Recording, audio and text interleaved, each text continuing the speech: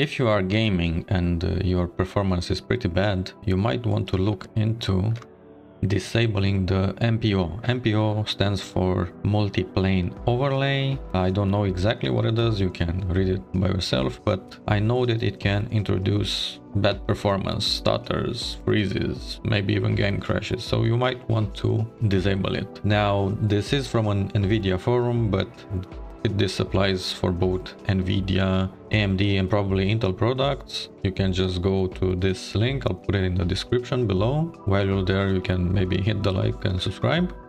And then you can download these registries. You have a registry for disable and a registry for restore. So in case you don't see any improvement, you can restore the MPO, but you usually do not need MPO. After you download them, you just go to the disable MPO, you double click and you run, you click yes, and you're gonna get a pop-up saying that the MPO disable registry has been successfully added to the registry. And pretty much that's it. Then you can run your games again and see if you get any sort of improvement.